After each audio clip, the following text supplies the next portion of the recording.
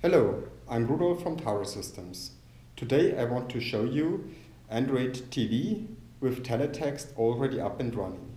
What you can see here is an Android TV implementation from Tower Systems where you can normally use the TV app to go to the EPG to switch channels, and besides of this, now we also have available the good old Teletext.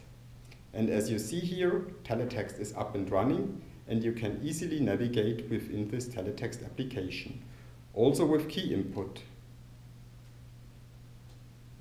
You see it's working, and also with pages with transparent background which gives you additional information. Let's navigate to such a page. This is now Teletext subtitling. Okay, that's it. Bye.